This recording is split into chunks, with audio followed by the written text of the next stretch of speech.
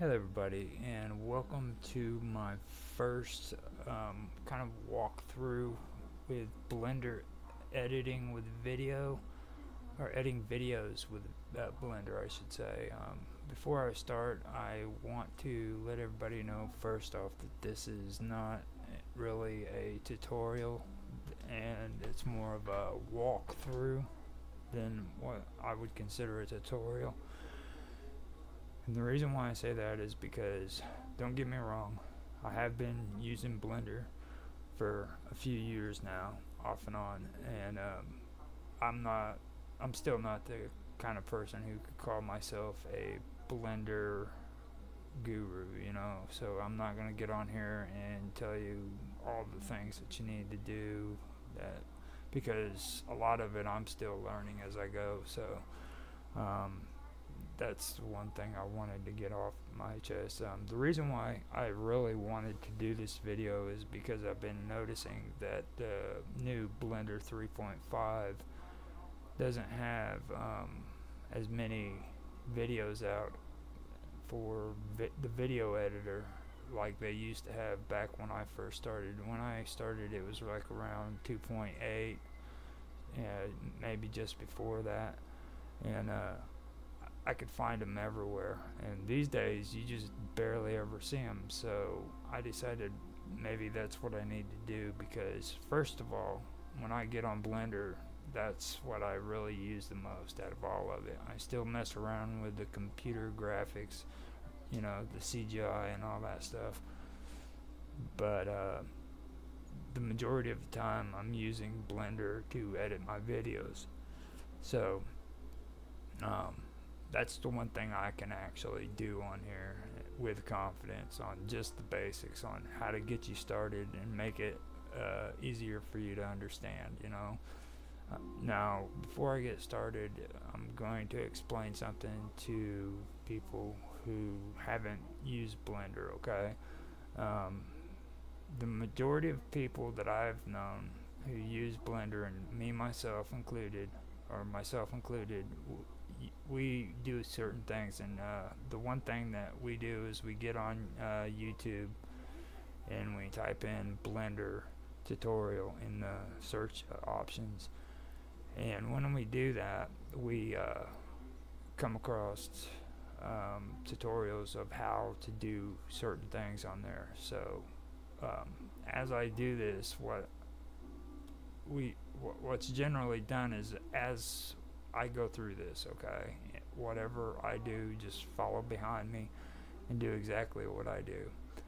And the more you do it, the more aware you're going to get of what you're doing, and the more familiar you're going to get with the program. So don't get to where you're wanting to go off and click on things and try to figure it out yourself. Just do the tutorials and be aware of what each function does and stuff like that according to the tutorial, and the more you do that, the better you'll get at it. That's generally the way it's done.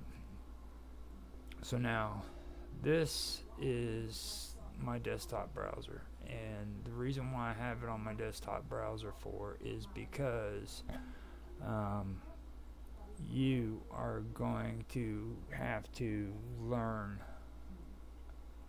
about Blender, and the first thing that's going to happen is you're going to download this program, and when you download this program, it's going to be really intimidating. So at least it was for me, and it is really intimidating on first looks, and a lot of people have mentioned how intimidating the opening screen is for it. So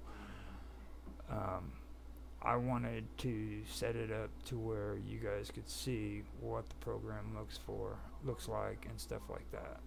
Now I am going to go ahead and pop up my OBS and switch it over to the main download so that you guys can see what it looks like.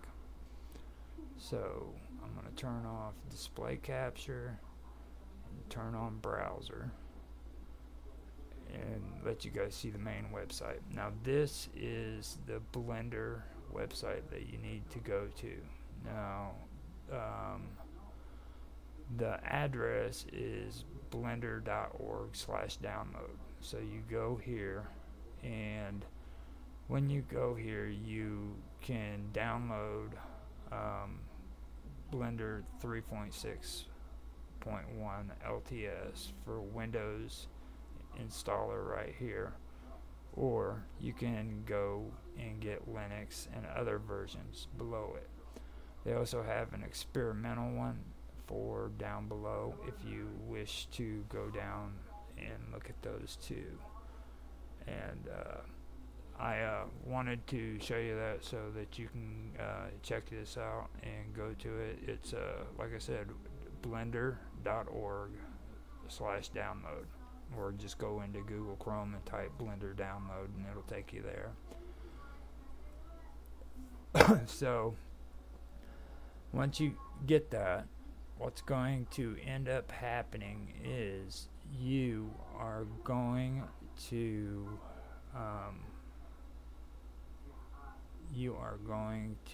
get a download, and after that you'll get a desktop shortcut, and I believe it's in your start menu as well for Blender. I'm not quite sure, but it should be down up here at least. And when you go here to click on your download, I'll show you what you will end up getting. Let's see here.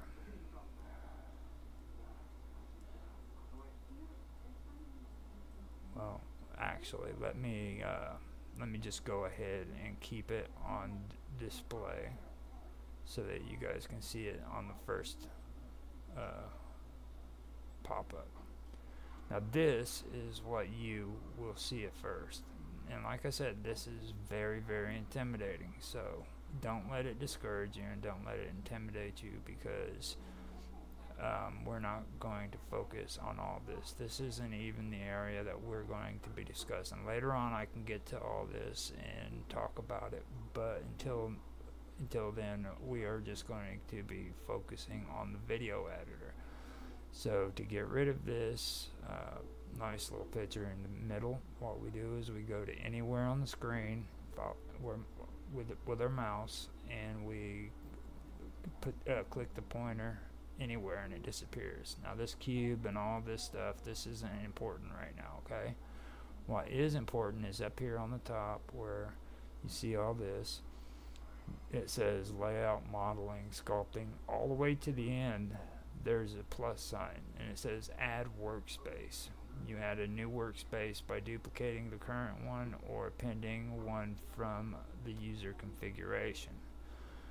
You click on that, and then a drop down option appears, and you go all the way down to the bottom where it says video editing. Now you have rendering and video editing. You want to choose video editing. Now this is what it will come to. So now that I've got you there, I can turn this off, the video capture, and bring in the scene that I've already got set up for you. So with that, I can go right on to the video editing process.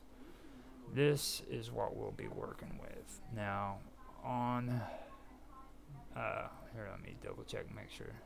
Yeah, there we go. And you guys are going to have to be able to see my mouse, so I'm going to make it to where it captures the cursor, and be sure to pay attention to the cursor as well, to where I'm going, because that's, like I said, this is all viewing, okay, and you have to know exactly what I'm doing and where I'm going. So up here you have your file, okay, which is right here, and save is very important. So after you do a project, you want to save everything that you do. If you're in the middle of something and you know that it might crash, or you know that you're going to make a drastic change, you might want to save before you go through here. Now the reason why I wanted to show you this menu here for is, if you notice on the right hand side there are keyboard shortcuts, and Shift Control S and then Control S is for save.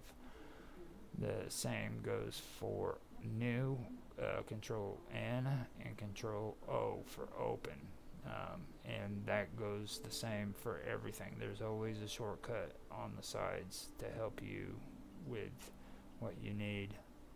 It's a faster process too, but for this I'm going to go through and I'm going to do the opposite of what most people in the tutorials do. I'm going to use the actual tabs here so that you guys know what's going on and you know where to find the tabs, so that you don't have to memorize all that stuff at first, because memorizing the keyboard functions was a pretty hard task for me. I'm still working on that today.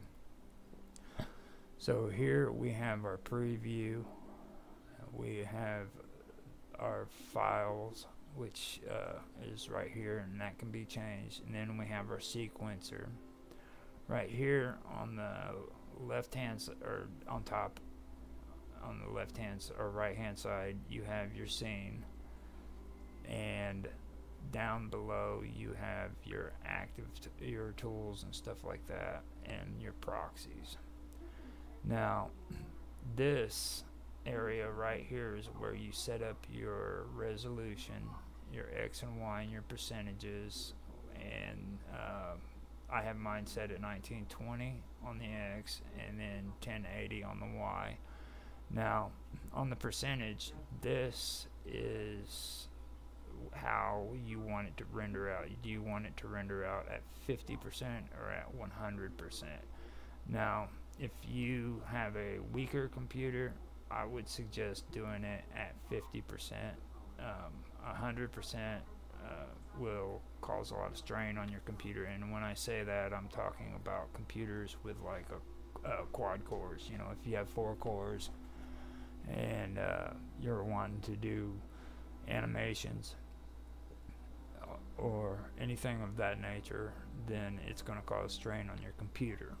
At one time I could say that it was good for using Blender on quad cores, but after 1.8 or 2.8, sorry, I'd have to say that that's not the case. You can still use it, don't get me wrong, but it's not going to be as nice to your computer as what it used to be. So just be aware of that when you use them. I right now have an 8-core CPU with GPU on it, but when I first started doing this I didn't have that, so I had to work with the resolutions on that. Now this by default is set for 24 frames per second. This is where you can change your frames per second. I usually keep it at 30. You can also keep it at 60. It's all up to you. Just below that is your frame range, and that's from your start, when it ends, and each step. Now 250 is right down here at the bottom too. It's the final frame of the playback rendering range. 250, 250. Those are generally the same. So that's what that's all about. Now this is your output. This is your output folder basically. Where do you want your video or photos to go to? I'm gonna set that up on my videos, which is here on the left hand side. For system, where you see volumes up on top, system, and then right here it says home, desktop, documents. I'm going to go down the videos, and right here I am going to choose unedited videos, and then working with audio and video. Now I've already got these done right here, part 2, part 3, and part 4, and I'm redoing this video because I messed up on part 1 with the beginning. when I was popping up the program and everything, and I'm glad I did it anyhow, because then I could redo it and go and show you the website and let you see where you needed to download from. Since I already had the program, I didn't do the download. But what I am going to do is I'm going to click on that, and it'll bring this down here to the bottom. It'll bring that name down to the bottom. I come to my keyboard and I hit backspace and I delete the MP4 and the 2 on there, and I do part 1. So I do that, I come over to my mouse and I'll right click on it, and now it is set up to where this video will be part 1. So I turn around and I am going to add, I've got that set up. Now on my output file, I got it set up to the file I wanted it to be. So now I come down to file format. I don't want it as a PNG, that's a photo. So it's JPEG and all these down here, Tanga, all these are basically, there's a TIFF right there, the WebP. I'm going to go for FFmpeg. Now they also have AVI RAW and AVI JPEG, but I'm gonna go for FFmpeg and then RGB right here instead of black and white. That's the color. So now here in encoding, after we're done with the output, we go to encoding. You have your container. Now Matroska is an MKV, and you'll see that in OBS. If you guys use OBS, that's what they want you to use. I don't use it. If you guys want to use Matroska, you can. I usually come down here and I get MPEG-4, which is MP4. Now WebM is something that I've tried out too, and I used to use it, but I stopped using it for some reason. It's really condensed in file size, so if you want to make it smaller size on your files, you can use WebM, but it's not a too familiar program.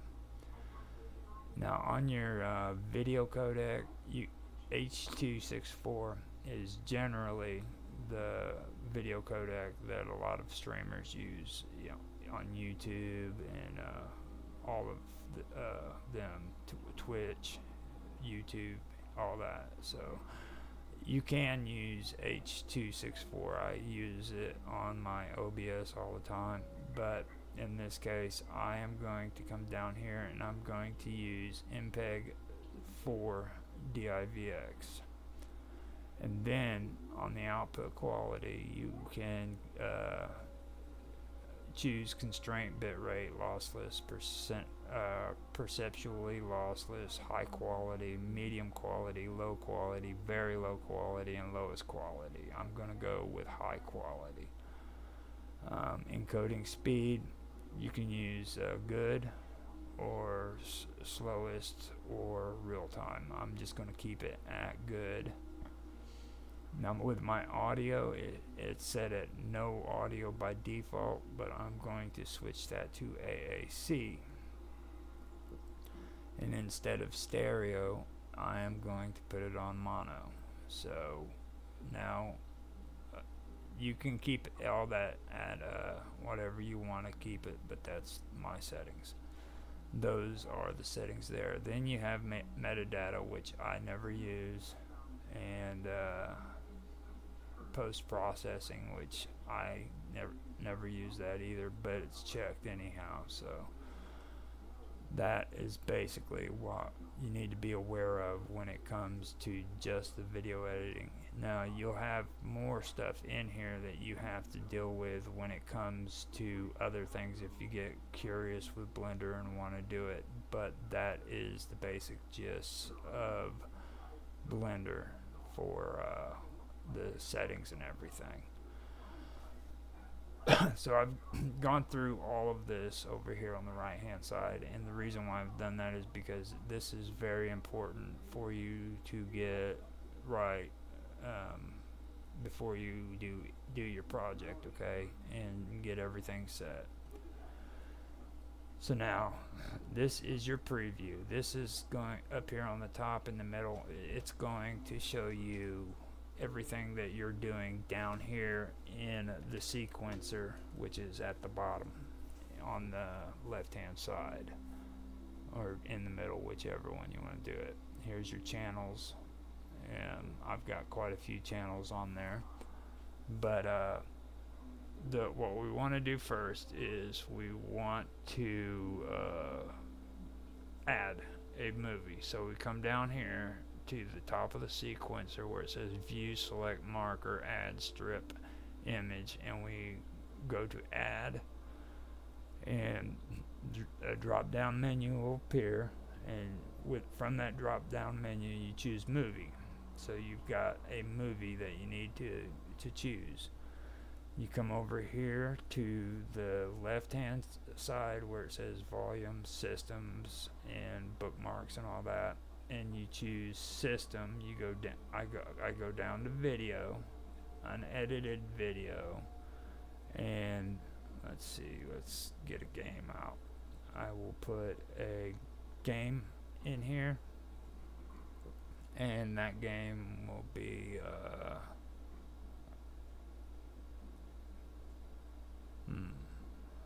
wait, I'll come back up here actually, and I will put Resident Evil The Village in.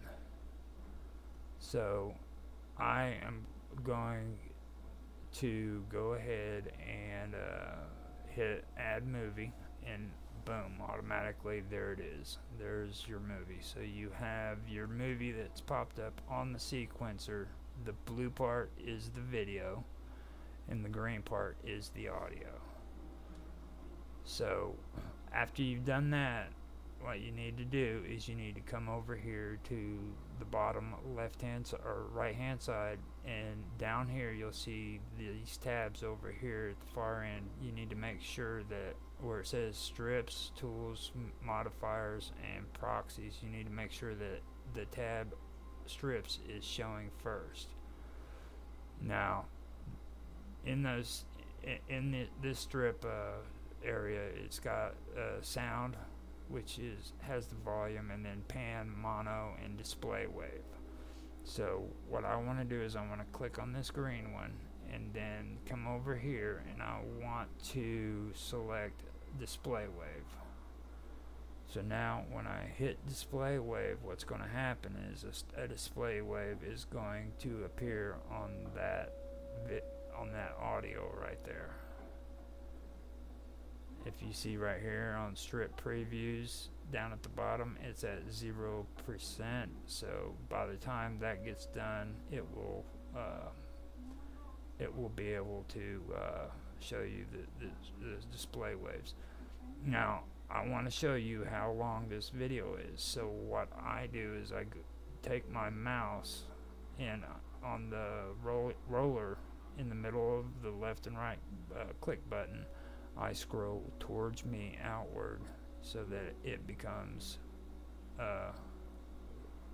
it zooms out. Now this is a longer video, so it's going to take it a little bit while. And right here at the bottom you'll see this scroller. I can bring this here, and this will show you. So this is how big it is. Now up here on the top is the hours, how long it is. This is 1 hour, this is 2 hours, this is 3 hours, 4 hours, 5 hours, 6 hours, 7 hours, and 8 hours. And as you can see, the sound waves have waveform, or the display waveform has shown up inside of the audio. So we've got that taken care of. Now I've shown you the sound waves there, and here is mono if you want it in mono. If you don't want it in mono, you do that check on there. So we have the video now, and I want to go zoom back right into where it is. I take the scroller here, I center the beginning of the video right into the center of the sequencer, and I start to scroll down. Now if you want to make these bars smaller, up here on the right hand side there's another scroller, and you'll notice that on both of these scrollers there's a little bitty dot there. Now I can do it here with that one, and it'll stretch that out like that, or I can do it here and it can stretch it upwards like this, but that's only on the edge right where that sequencer is. So what I want to do is I want to bring it smaller, which means I've got to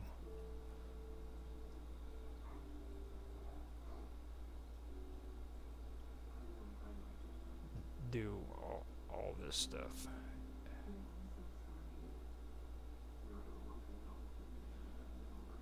And this is by no means easy, but I just wanted to show you guys what is involved here if you do want to do this.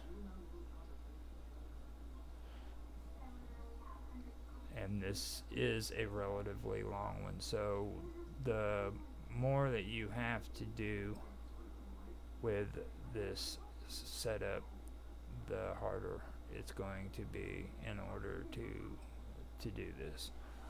But that's basically the functions of it. You can make it smaller, but it's something that you have to work with. But it's these dots at the end of these scrollers that you have to use. Scroll left and right, scroll up and down. Now to zoom in, it's just the opposite of zooming out. I zoom in by taking my mouse roller and rolling towards the monitor or towards the computer, and it goes in further, and I can alright, I come over here and I do this.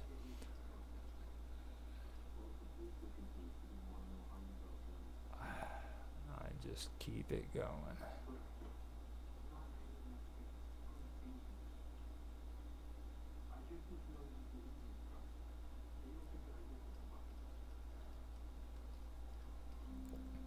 And mind you too, this is at 250, so this isn't even like a 15-minute video in that open space. Now, as you can see right here, I had to manually set that in there. Now, the way that you take care of this is where you start learning the configuration and everything, the buttons and everything. Right here is snapping. Use snapping. It's currently off. If I want it on, then I turn it on. So here we go, we've got it on. You see that blue light right there, and this white or blue cursor line is where I'm at in the video. So you will see right here that that's what I've got going on there. I am currently at 8 seconds, or no, I'm at 13 seconds. Now,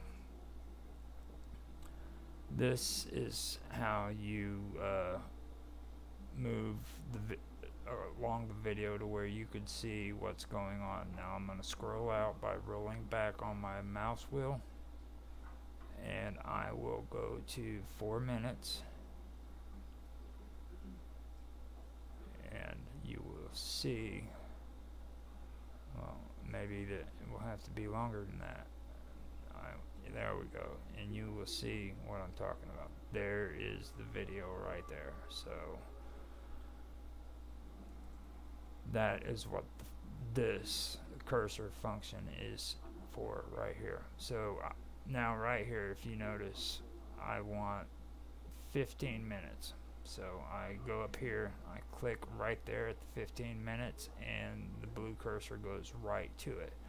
Now, I don't want it to just be at as close as I can to 15 minutes. I want it at 14 minutes, or 50. It's at 14 minutes and 56 seconds. So what I do is I want to come to my keyboard, and right where the directional buttons are with the arrows, one that goes left, right, up, and down, I want to hit the right arrow button, and it will go to the right. So I hold down on it if I want to, and it will move to the 15 minutes. And then when it gets close, I stop holding down on it and I tap it until it gets to it. And now I went over by 6, so I tap the left arrow button in the direction ones until I come down to it. So now I have that blue cursor at 15 minutes. So what do I do with that? Okay, after I get it on the 15 minutes, I come back down here where these numbers are right here. This is your current frame where this blue cursor is at. It says 27,000. The start is 1, which is all the way over here where we were at before, and this is the ending. Now the ending is right here. This is the beginning, this is the end, okay, and it's at 8 seconds. But I want that to come all the way up to the 15 minutes. So what I do is I take 27,000, which I could do this, and I could hit Control and C, and then I can hit Control and V and do it that way, or I could type it in manually, whichever one I do. And when I do that, all of a sudden I got 15 minutes. This is the 15-minute area that I want to edit. Now I just did the blue little cursor thing from one side to the other automatically, and how I did that is I held down on the shift button, and on the direction button for the left direction button I pressed that, and it went to the beginning. Now if I wanted to go to the end where the 15 minutes is, I do the same thing. I hold down on the shift button and I hit the right direction button, and now we have it at the 15 minutes. Now if I just want to scroll around like inside of there, I can do that with just holding down on the left directional button or the right directional button. There's no keyframes for to jump to, which is up and down at the moment, so up and down doesn't work, but left and right does. So that's how you navigate there. And down here in the bottom, just remember this is your current frame. This is the frame you're on. This is the ending frame. Okay, this is the beginning frame. Now you bring it back to the 0 or the 1 by hitting Control direction button to the left direction button, and you're at 1, and you can see that the current frame is at 1. Now the snapping, this is where we get into another important thing. Now you want to keep your audio and your video in sync. It always has to be the same number. Alright, and when I say numbers, what I'm talking about is here, I'll show you first how to cut. Okay, I'm going to take and go with my shift button and my directional all the way to the end at 15 minutes. Now in order to cut the video and audio, what we want to do is we want to make sure that this audio and this video strip is both highlighted. Now how we can do that is I can go and I can hit A, which is all, and you can do that when there's nothing else on here. Okay, you can just hit A and hit all, or you can take your left click button and you can hold down on it and then move your mouse, and it creates that square thing right there. You can come down here like this and it hits it, and as long as those both are highlighted, it's fine. Now what I want to do is I want to create a cut right there at the 15 minutes. Okay, so what I do is I have to hit K on the keyboard. But before you do your cut, I want to mention something that's very important. Okay, it's about your mouse and which side of this blue cursor it's on. Now if I have the cursor on the left side of that cursor and I hit K, everything on the left side of that cursor is going to be highlighted, and everything on the right hand side of that cursor won't be highlighted. So what I need to do is I need to set it up to where everything on the right hand side of that cursor is highlighted. So right now my next move is I'm going to teach you guys something that's very valuable to me, and a lot of people on YouTube doesn't even add this into their tutorial. It's the undo button, how to undo stuff. So I want to undo that cut, so what I do is I hit Control and then I tap Z. And once I tap Z, that cut is gone. It's no longer there. I hit Shift left direction, show you guys that it's not there, then hit Shift in right direction and put it back.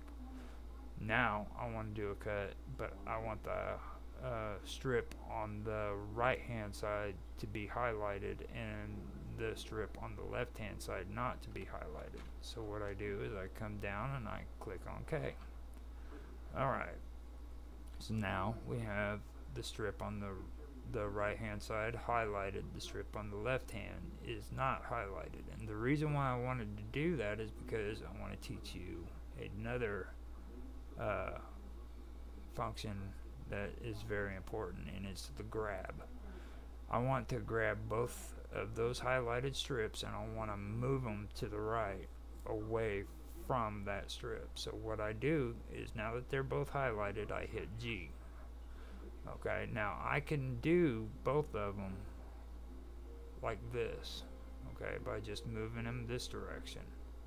Alright, now what I'm going to do is I am not going to do that. So instead I'm going to do another trick that I'm going to tell you right now. So I take, and instead of hitting my left button to release this grab, what I'm going to do is I'm going to hit the right button and it's going to snap back to where it was.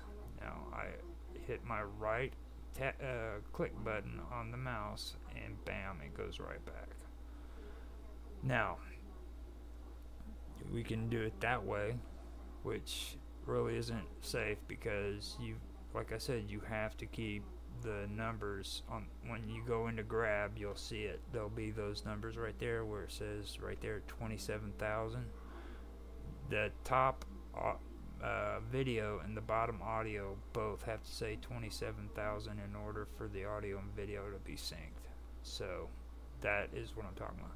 So the safest way to do this without messing that up is to hit grab like I just did, and then take your not your pinky finger but the one next to it and bring it, well, that's if you're got it in type form, well, just go down and hit X. Now once I hit X, if you notice, I've got that little line that's running left and right on the bottom.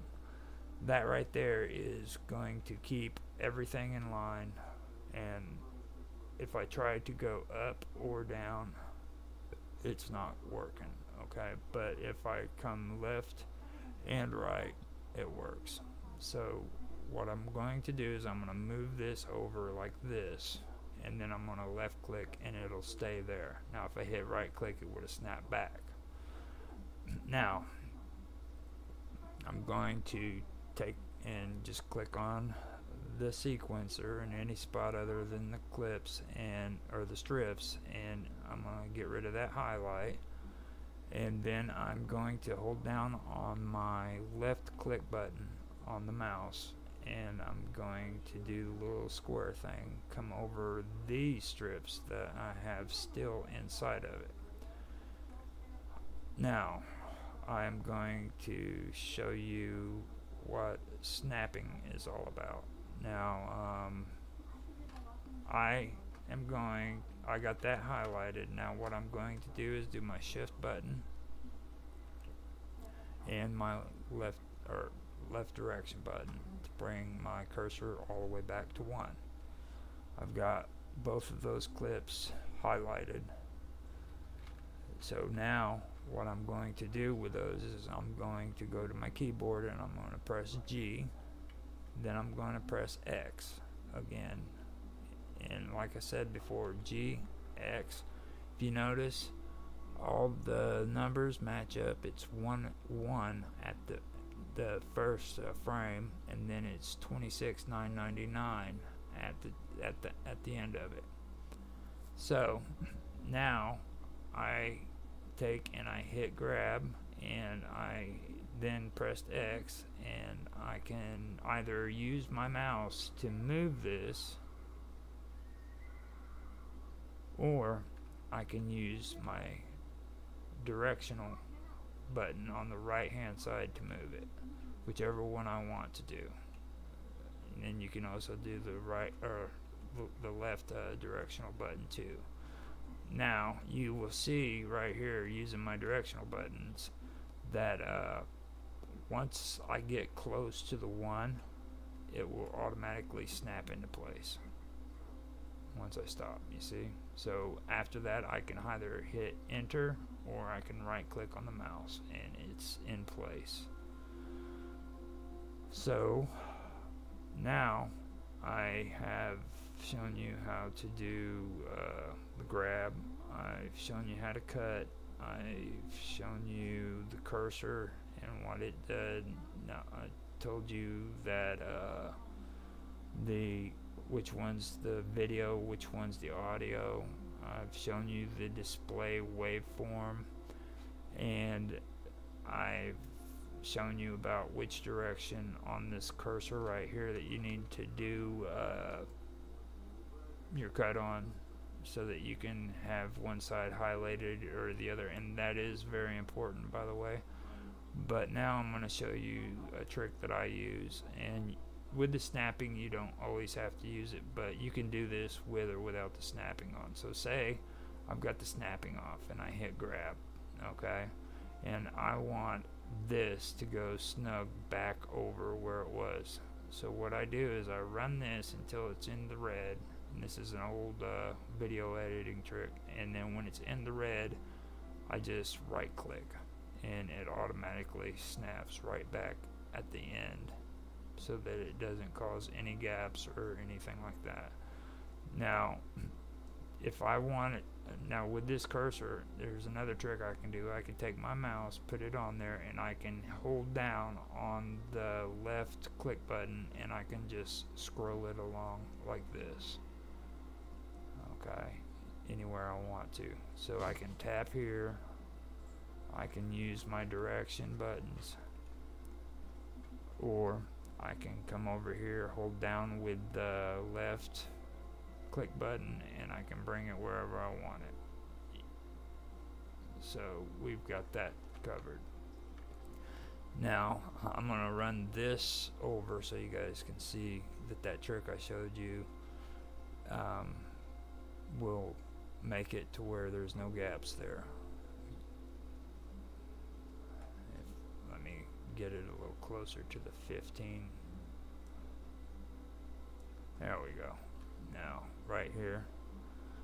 Alright, so now I am on this side that's not highlighted, the strips that's not highlighted, and I want you to notice something. Whenever I get onto the 15 minutes, there's going to be a highlight that goes around the video up in the preview, and that will show you that you are on the highlighted strip. And you see that yellow? That means that you are within the highlighted strip. Come back here, you're off of the highlighted strip.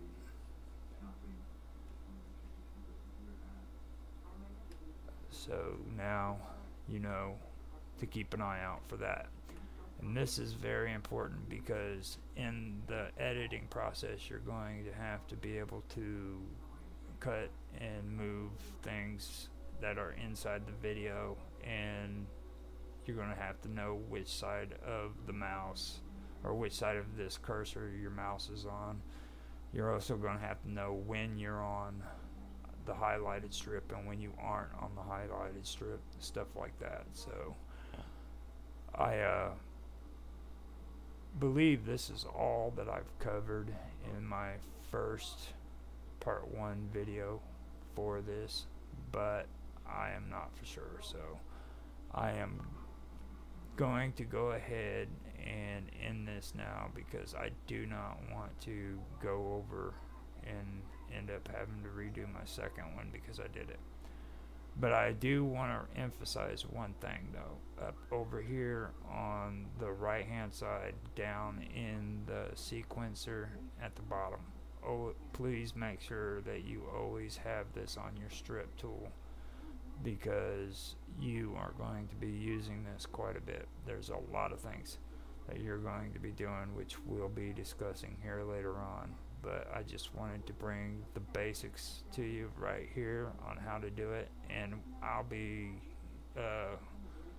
telling you which buttons I'm pushing as I go along. So you're going to go back over this stuff again. Just I wanted to get this down first so that you're good to go, and